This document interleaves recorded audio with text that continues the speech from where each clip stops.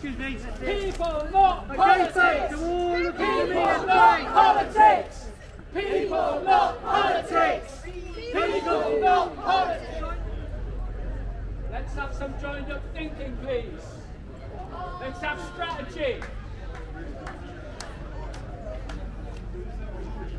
Take responsibility, Coventry City Council. Protect your electorate. Well, this is the difference.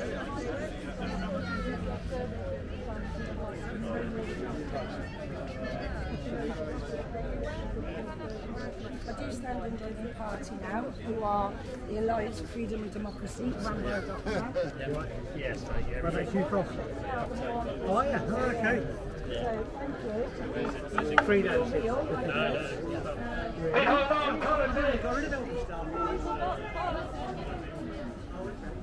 Let's have some joined up thinking from the council for a change.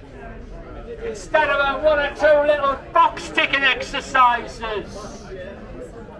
Electric buses are great, but what we need is strategic thought by people who serve the public interest rather than their own narrow little definitions of political power. What we need are people who represent the best interests of their constituents and not just a nice little in-group sitting in their office scheming. And what we need is investment in schools, libraries and sustainability for our city, and not just more and more high-rises with cranes on. Nice investment for somebody, somewhere. People, not politics. That's what we need. People, not politics. People, not politics. Selflessness, not greed. Service, not self-service. Openness, not control. Petty-minded politicians of a certain age have been sitting in this house too long. Let's have some young people in the council house. Hey, young people, get yourselves in this council house.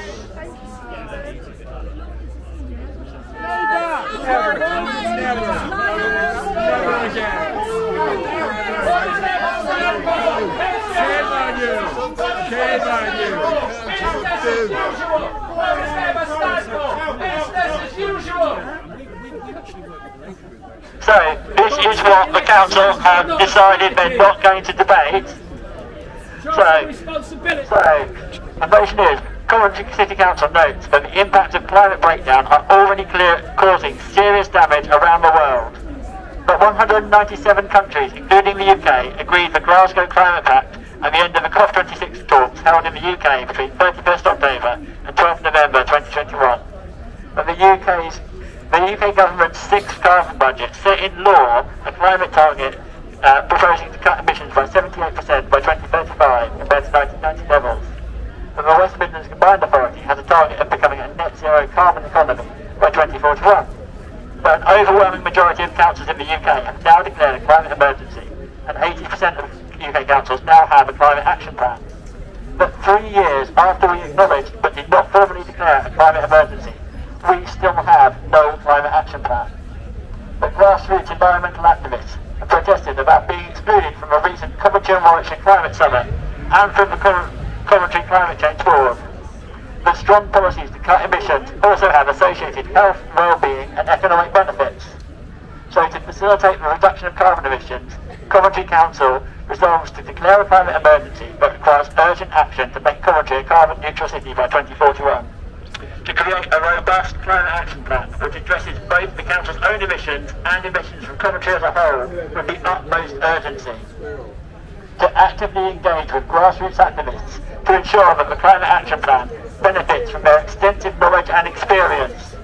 To use our unique role of community leadership to increase awareness among Coventry residents and organisations for the actions required to address the climate emergency.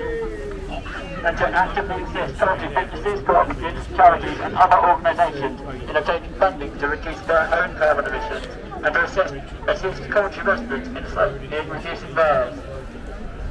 So that is what the council seems to be too afraid to debate. It's not controversial, it's common sense. It's fact, it's reality.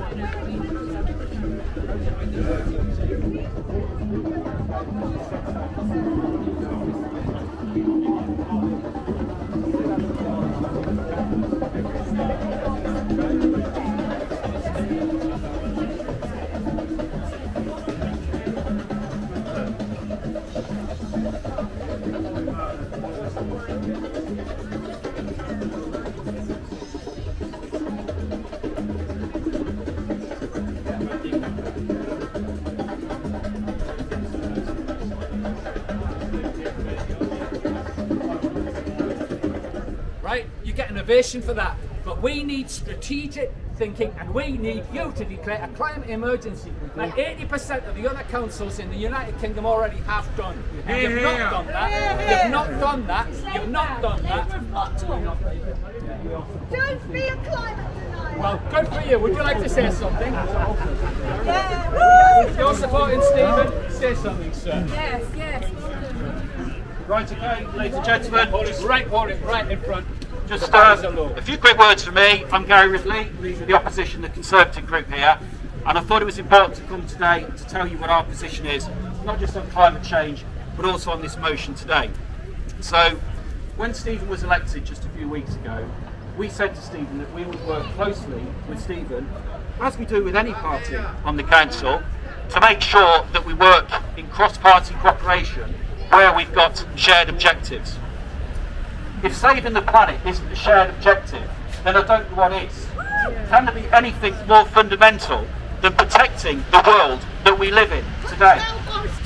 The sad truth is that we suggested to the Green councillor that we would second Stephen's motion, and the council agreed to that, and then 2 or 3 days later after we put it in said, no, you can't do that. That's not allowed within the rules. I don't know what you think. That's either down to gross incompetence from the people in that building or political interference. You choose what you think is the cause. I know what I think. The reality is, colleagues, that we've got one chance to do this, and we've got one chance to do it right. We've got to save this planet, not just for ourselves, but for future generations. If the people in that building can't even declare a climate emergency, then what hope is there? Absolutely. So today, we're here supporting Stephen. It's a cross-party position. The Conservative group in Coventry, if we are in control of the council, would declare a climate emergency. You have my word on that, and you have my word that I will work closely with Stephen over the next 4 years to actually make sure that we will deliver this. It's really important that we deliver this. Exactly. It's much bigger than party politics. It's much bigger than any of us. So what I'd say to all of you today is join with us, join with Stephen, join with our group in calling on this council to deliver a climate change declaration today. We need a climate change emergency. Brilliant, brilliant, brilliant. Gary. As the deputy leader of the Wales Green Party, I'll just say this one thing. Vote Green. Vote Green. Whenever you have the opportunity, vote Green. Everyone, they need to come together. We need an alliance. Yeah. I'm going to agree with Abby, and I'm going to say the old two-horse race of Labour and the Conservatives has failed the people of Britain. It has failed our young people. It has failed us all. It's about time we had a more diverse political world, rather than just the famous two-horse race who pretend they stand for something, whereas in fact we just had a Conservative saying he wants to save the planet, and in the councillors we've got a load of Labour councillors who blocked Stephen's motion. So the world is turned upside down. How about we vote Green? Vote